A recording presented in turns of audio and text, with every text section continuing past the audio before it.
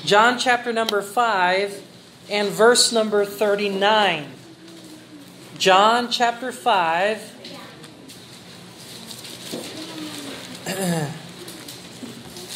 and verse number 39. Sa aklat ng Juan, chapter 5, verse 39, the Bible says, "Search the Scriptures, for in them ye think that ye have eternal life, and they are they which testify of me." Sabi ng Panginoon.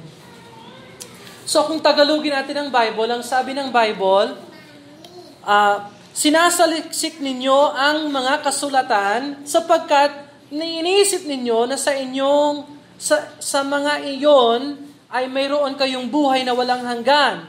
At ang iyon ay nagpapatotoo tungkol sa akin, sabi ng Panginoon. Now, napaka-importante na alam natin kung sino si Jesucristo. Who is Jesus Christ? The Bible, it's so important that we believe in the Jesus of the Bible. Hindi lahat na nagsasabing Kristo ay malinaw na ang pinag-uusapan ay yung Kristo ng Biblia. Sa ibang mga simbahan, si Kristo ay tao lang. Sa iba, siya ay magaling na guro, good teacher. Sa iba, siya ay tao na naging Diyos. Pero sa Bible, malinaw kung sino si Jesus Christ. Siya ay Diyos, kasama ng Ama, nagkatawang tao. Namatay, nilibing, muling nabuhay ayon sa banal na kasulatan.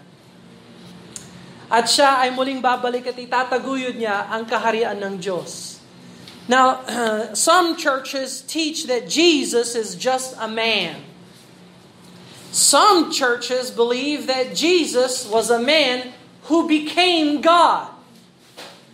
Some churches believe that Jesus is just a God, a small God, created by the Father. Well, the Bible, Jesus is God. All right? In the beginning was the Word, and the Word was with God, and the Word was God. And so, the same was in the beginning with God. All things were made by Him, and without Him was not anything made that was made.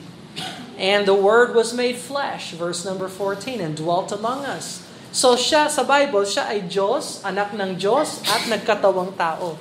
He dwelt among us. God manifest in the flesh. So, just because somebody says, I believe in Jesus, doesn't mean that they believe in the Jesus of the Bible. Kailangan, alam natin kung sino si Cristo ng Biblia. So, nabasa natin last Sunday yung 1 Corinthians chapter 15, verse number 3. Naalala ba ninyo? Christ died for our sins according to the Scripture. The Scriptures. And so this is important. Search the Scriptures. For in them ye think ye have eternal life. Jesus was rebuking the Pharisees for their much to do about the Scriptures. And yet they would not come to Christ for salvation, for eternal life. They searched it, but they didn't find Christ in the Bible. Now, if you want to believe on the Lord Jesus Christ, it has to be the Christ that is proclaimed and taught of the Bible.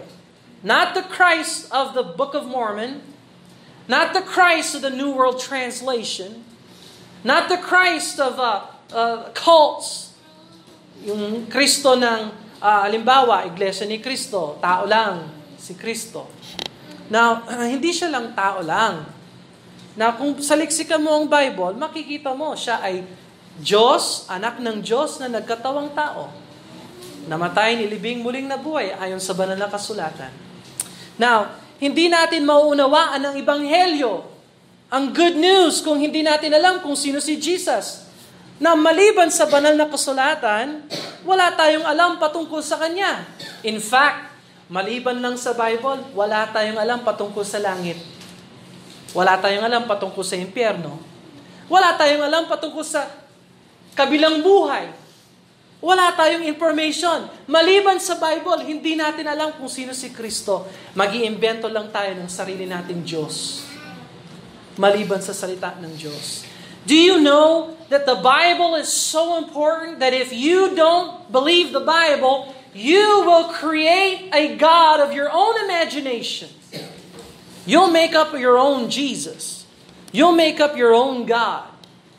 Apart from the Scriptures, we have no clue about heaven, no clue about hell, no clue about eternal life. The way of salvation, we would make it up. It's all made up, by the way, if it's not in the Bible. It's made up. And so many people, when you ask them, who is Jesus? They say, well, I don't know. I've heard of him. I don't know who he is. Or maybe if they give you an answer, it's not the right Jesus of the Bible. Tanungin mo, sino si Kristo? Marami akong natanong. In fact, this week, pupunta ako sa Quezon City, yung taxi driver ko. Tinanong ko siya, sino sa'yo ang Panginoong Jesucristo? Sabi niya, yung Kristo ng Biblia. Sabi ko, sino yon? Ano siya? Tao siya o Diyos? O Diyos na nagkatawang tao? Ano ba siya? Sino siya? Sabi niya, tao lang. Okay? So sabi ko, kung tao lang siya, namatay siya sa krus, para kanino? Sabi niya, para sa atin. Okay. Pwede bang mamatay ang tao para sa tao at bayaran niya ang kanyang kasalanan? Hindi. So, hindi siya tao lang. Yung pagkamatay niya sa krus ng Kalbaryo ay kabayaran ng ating mga kasalanan. Hindi pwedeng bayaran ng tao ang sarili niyang kasalanan, ang kasalanan ng tao. So, he was confused. So, sana sa message na ito, bigyan natin ng linaw. Ito yung pamagat. Ang Cristo ng banal na kasulatan. Ang Cristo ng banal na kasulatan. So, sino si Cristo? Well, siya yung Cristo ng banal na kasulatan. Una sa lahat, ang pangalang Cristo ay hindi apelido. Jesus' last name, Jesus Christ, the name Christ, the title Christ is not his last name. It's a title. It means, it stands for something. Jesus, who is the Christ. He is Christ. So anong ibig sabihin ng Kristo? Well, sa Greek, Christ. Sa Hebrew, Messiah. Sa Tagalog, pinili. Yun. Si Jesus na pinili. Sinong namili sa Kanya? Sinong pumili sa Kanya? Diyos Ama.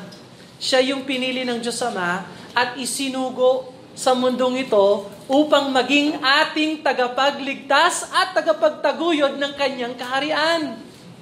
Yun. Yun si Jesucristo ng banal na kasulatan. So He's the Christ, He's the Messiah. That means He's the promised one. He's the chosen one. The Father chose Christ to become the Savior of the world and to be the one who will establish the kingdom of the Father. Here on earth, He will establish the kingdom on earth. So, this is the Jesus of the Bible. Si Messiah o si Kristo, yun ang tema ng buong salita ng Diyos, ng buong kasulatan. The theme of the Bible is Jesus. So if you open the Old Testament, even in Genesis, you can find Jesus. Kahit sa aklat ng Genesis, nandun si Jesus. Pag-aaralan natin yung aklat ng Genesis. Ipapakita ko sa inyo saan sa Bible si Jesus sa Genesis. And that's exciting. It's good to know that. Jesus is already in the plan of God. In the first book of the Bible, He's already there. The entire Bible testifies of Christ. Sabi niya, search the Scriptures. For in them you think ye have eternal life. And they are they which testify of me. So nagpapatotoo ang banal na kasulatan kay Kristo. Meron talagang Kristo na isinugo ang Diyos. This is the theme of the New Testament, of the Old Testament. Si Kristo ang tinakda ng Diyos, pinili o tinakda ng Diyos Mula nang bumagsak ang sangkatauhan, dahil kay Adan at saka kay Eva, at pag-uusapan din natin ang pagbagsak ng sanglibutan some other time, no? Gumawa ng paraan ng Diyos upang maligtas ang lahat ng mga nagsisisi at sumampalataya kay Cristo. Kaya nga dumating si Jesus Christ. Naalala ba ninyo yung Luke chapter 19, verse number 10? Luke chapter 19 and verse number 10. This is why Jesus came. For the Son of Man is come to seek and to save that which was lost. So Jesus had a rescue mission. It's a rescue mission. Plano ng Diyos na siya ang pinili at isinugo sa isang madilim na mundo, sa isang makasalanan na mundo, upang hanapin. Sino? Tayo.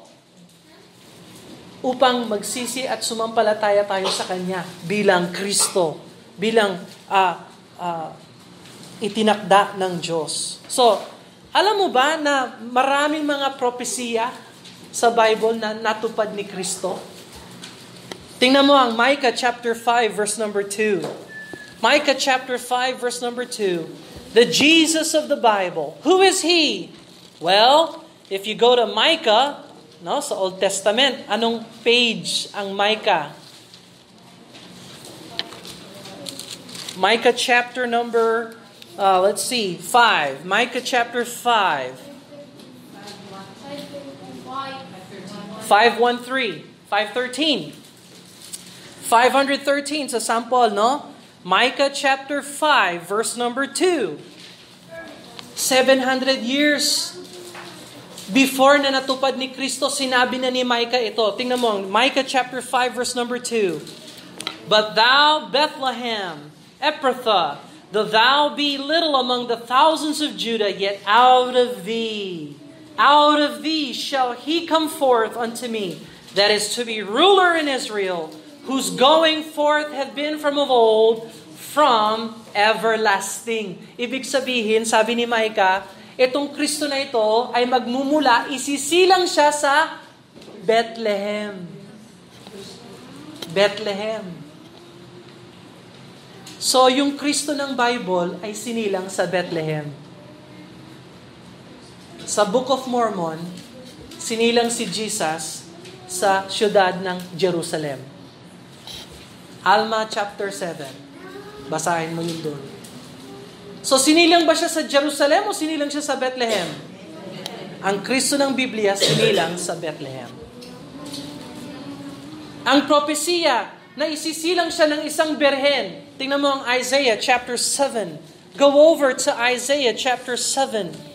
The Christ of the Bible was virgin born. Virgin born.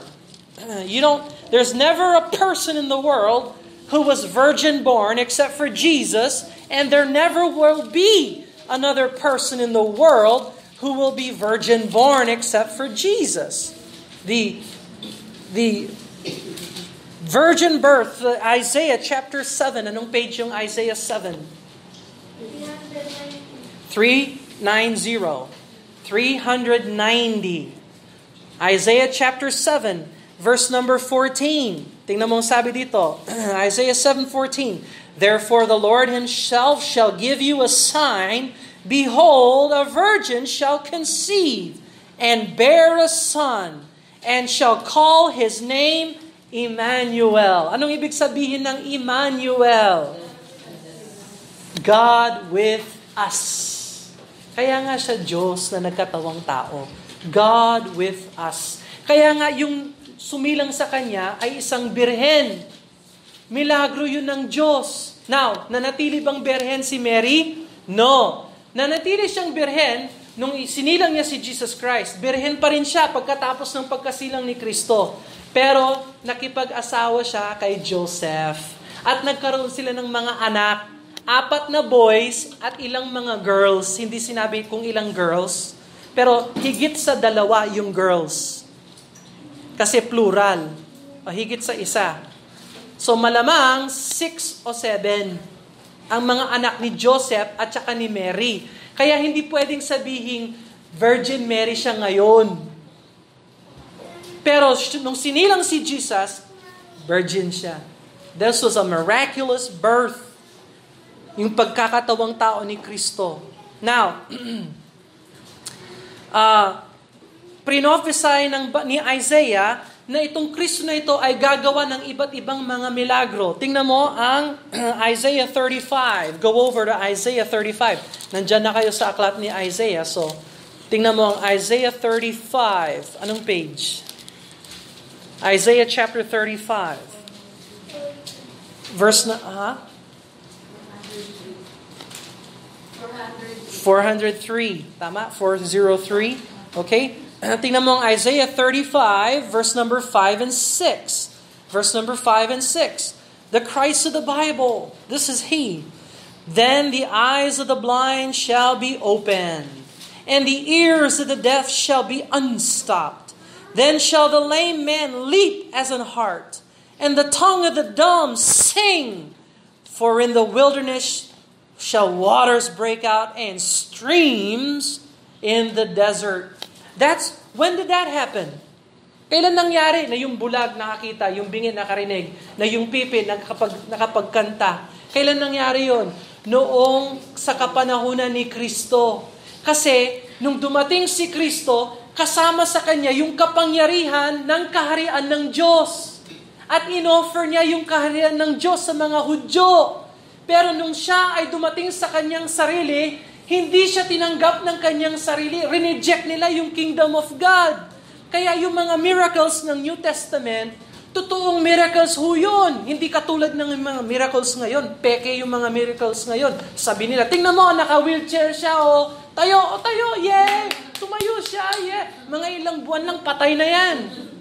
Pilay, bulag. Alright? Pero si Cristo, wala siyang palabas, wala siyang show. Noong nag-heal si Cristo, ganap ang healing niya, walang oras, segundo lang, yung patay na buhay talaga. Kasi kasama ni Cristo yung kapangyarihan ng kaharian ng Diyos. Now, ngayon, nasaan ang kaharian ng Diyos? Nandito ba sa mundo natin? Kayo, subukan ninyong bumangon ng patay. Subukan ninyo. Ikaw, bumangon ka. Pag walang nangyari, di alam mo na wala kang kapangyarihan. Ang Diyos lang ang may kapangyarihan. At kapag nahilot ka ng Diyos, ito ay dahil sa grasya at awa ng Diyos. Na sinabi naman tayo na lumapit tayo sa Kanya at humingi at mag-pray sa Kanya. Pero kung yung kapangyarihan na nagagaling lang sa tao, wala siyang kapangyarihan. No? Nung nag-Bible school tayo dun sa barangay, merong isa doon nagsabi, ako'y manghihilot, pastor. Kung may kailangan ka o may kailangan ng church ninyo ng manghihilot, dalhin mo sa akin. Sabi ko, sir, kilala namin ang Diyos, hindi ka namin kailangan. Kasi kung may sa palagay ko, kung may kapangyarihan ka, galing yan sa Diyos. Diretso na lang kami sa Diyos. Hindi na natin kailangan ng third party. At hindi rin nang hihingi ng pera yung Diyos. Go to God through Jesus Christ.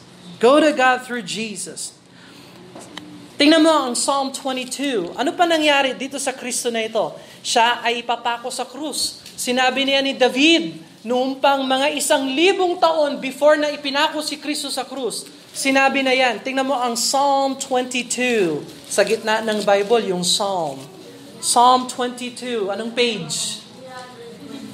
327. Page 327. Tingnan mo ang Psalm 22. Biro mo 1,000 years before na-crucify si Jesus Christ, sinabihan na tayo ng Bible na yung Kristo ng Diyos ay ipapako sa krus. Tingnan mo ang Psalm 22 verse 14 at saka verse number 16 hanggang 16. Psalm 22 verse 14. I am poured out like water, and all my bones are out of joint. My heart is like wax. It is melted in the midst of my bowels. My strength is dried up like a potsherd. My tongue cleaveth to my jaws, and thou hast brought me into the dust of death, for dogs have compassed me, and the assembly of the wicked have enclosed me. They pierced my hands and my feet. Pinako ang aking mga kamay at ang aking mga paa, sabi ng Panginoon. Tanong, kailan inimbento yung crucifixion? Hindi yan sa kapanahunan ni David. Wala pa ho yun. Sa kapanahunan ito ni David ng kaharian ng mga Hudyo. Yung crucifixion ho, sa panahon yan ng mga Roma. 1,000 years pa yan. Pero binanggit na ni David na ipapako siya sa kanyang kamay at sa kanyang paa. Yun si Cristo, kaya nga, yun ang Cristo ng Bible. Yung isinilang sa Bethlehem, yung isinilang ng Birhen, yung gumawa ng mga milagro na may kapangyarihan galing sa karya ng Diyos, yung ipinako sa krus ng Kalbaryo, yun ang Cristo ng Biblia. Pati yung pagsusugal sa kanyang mga damit nung siya ipinako sa krus. Tingnan mo ang Psalm 22 verse 18. Look at verse number 18. Psalm 22 verse 18. They part my garments among them and cast lots upon my vesture. Ha? Ano yun? So, kanilang pinunit at kanilang ano yung gambol? Nakipagpustahan pa sila sa damit ng Panginoong Jesucristo. Alright? Nangyari yan sa Matthew chapter 4. Mababasa mo yon. Natupad din yan ng Panginoong Jesucristo. Now, na ikinukutya siya ng mga tao. Tingnan mo ang Psalm 22 verse 6 and 8. Psalm 22 verse 6. But I am a worm and no man, but I am a worm and no man, a reproach of men and despise of the people. All they that see me laugh at me to scorn. They shoot out the lip. They shake their heads, saying, He trusted in the Lord, that He would deliver him. And He delivered him, seeing He delighteth in him. Ikaw nga, kung talagang ikaw ay Diyos, iligtas mo ang sarili mo sa krus. Kinukutya siya ng mga tao. Now, nangyari ba yun kay Cristo? Yes, Matthew chapter 27, mababasa mo yun. Ang propesiya ng isang na siya ay pagmamasdan at titingnan ng lahat. Tingnan mo ang verse number 17. Psalm 22, verse number 17. I may tell my bones, they look and stare upon me. Pinagmamasdan nila ako, sabi ng Panginoon habang siya ay nasa krus ng Kalbaryo. Pinagmamasdan siya ng tao. Naganap din ho yan, Matthew chapter 27. Yung iniisang buto sa kanyang katawan, hindi mababali. Tingnan mo yung verse 17. Verse 17. I may tell all my bones. Ibig sabihin, walang isang buto sa katawan ko na mababali habang siya ay nakapako sa krus ng Kalbaryo. Now, bakit yun napaka-importante? Kasi, noong 3 o'clock na namatay ang Panginoong Jesucristo, yung dalawa na nakapako katabi niya, hindi pa sila patay. So, para tiyakin ang kanilang kamatayan, dudurugin nila yung kanilang bones. Yung knee. Ano yung knee sa Tagalog? Yun, yung tuhod. Babaliin yung tuhod nila. So, nakapako sila sa krus, kukuha sila ng malaking martilyo, wawasakin yung tuhod nila, tapos, garantisado, wala nang magsusuporta sa katawan nila para makahinga, mamamatay sila. Kaya si Cristo, wawasakin nga yung tuhod niya, pinigilan siya. Patay na siya, Tingnan mo yung dugo at saka yung kanyang tubig at dugo ay lumabas na sa kanyang gilid. Patay na talaga siya. Huwag mo nang wasakin yung kanyang tuhod. So natupad itong prophecy na ito na isang buto ay hindi mawawasak sa kanyang katawan. Yan ang Kristo ng Bible. Now, ang prophecy na ibuburol siya sa isang burol ng mayaman. Tingnan mo ang Isaiah 53. Go back to Isaiah 53. Isaiah 53. This is the Jesus of the Bible. You see, you have to believe in the Christ of the Bible. Hindi lang imbento, gawa ng tao. Biro mo, 500 years before na binurol si Cristo sa isang mayaman na burol, sinabi ni Isaiah, yung Kristo ng Diyos, ibuburo sa mayaman. Tingnan mo ang Isaiah 53 and verse number 9. Anong page ang Isaiah 53? What was that? 412? Okay, 412. 412. Isaiah 53 and verse number 9. And he made his grave with the wicked and with the rich in his death. With the rich in his death. So yung sa mayaman siya ibinurol. So, sino yung kaibigan niya na nag-request sa katawan niya?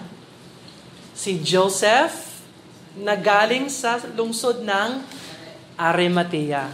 Yun, mababasa mo yun sa John chapter 19. So talagang pati yung katawan niya. Yung muli niyang pagkabuhay, nakasulat ba yun sa Banal na Kasulatan? Yes. Psalm 16. Tingnan mo ang Psalm 16. Psalm 16. Even his resurrection was prophesied by David. Psalm 16, verse number 10. Tingnan mo, sabi dyan, for Psalm 16, anong page? 325. Tama? 325? Psalm 16, verse number 10. For thou wilt not leave my soul in hell, neither wilt thou suffer thine Holy One to see corruption. So pati yung katawan niya, hindi mabubulok yung katawan niya, sabi ng Panginoon. Kasi ibubuhay siya na maguli ng Diyos. Folks, this is 1,000 years before Christ fulfilled the Scriptures. Si Cristo, ang banal na kasulatan, ay nagpapatotoo kay Cristo. That's the Jesus of the Bible, is the Jesus that you should believe in and trust in and call upon and ask Him to save you. The Jesus of the Bible. Now, may mga propesya na hinaharap patungkol kay Cristo. Alam mo, balang araw, babalik si Jesus Christ, itataguyod niya ang kingdom ng Panginoon sa mundong ito. Yun ang Kristo na dapat magsisi ka. Dapat sumampalataya ka sa Kanya. Yun ang Kristo ng Biblia. Yun ang Kristo na kailangan umaasa ka sa Kanya lang. Hindi yung umaasa ka sa Kanya at kay Maria. O sa Kanya at saka sa mga santo. O sa Kanya at saka sa iglesia. O sa Kanya at saka sa baptism. No, you have to believe in Jesus alone. Jesus only can save you. Not baptism, not church, not the sacraments, not religion, not your good works, not even your prayers. You must trust in Christ alone, the Jesus of the Bible. Now, ngayon, nakita natin sa Banal na Kasulatan kung sino ang tunay na Jesus. Siya ay Diyos, anak ng Diyos, kasama ng Ama, magmula pa sa simula. Siya ay nagkatawang tao. Siya ay namatay, inilibing, muling nabuhay, ayon sa Banal na Kasulatan. Siya ay babalik at itataguyod niya ang kaharian ng Diyos balang araw. Anong gagawin mo kay Kristo? Tatanggapin mo ba siya? O baka talikuran na lang natin si Kristo? Would you bow your heads and close your eyes? Search the Scriptures. Search the Scriptures. Pag-aralan mo ang salita ng Diyos. Doon mo makikita ang buhay na walang hanggan. Ang tanong, kilala mo ba si Kristo? Ay, Pastor, ngayon ko lang narinig yung patungkol kay Kristo. Akala ko kung ano-anong mga naisip ko sa Kanya. Pero ngayon, nakikita ko sa Banal na Kasulatan na siya talaga ang pinili, tinakda ng Diyos upang mamatay para sa aking mga kasalanan. Sang-ayon sa Banal na Kasulatan, nagsisisi ako at sumasampalataya ako sa Kanya. Gusto kong tanggapin si Jesus Christ ng Biblia. Pakitaas ng kamay. God bless you. That's good. Sino pa? Pastor, pray for me. Gusto kong tanggapin si Jesus Christ ng Bible. God bless you. Okay? Sino magsasabi, Pastor, hindi ako perfect, pero kilala ko si Jesus. Matagal ko na siyang tinanggap at umaasa ako sa Kanya lang. Pakitaas ng kamay.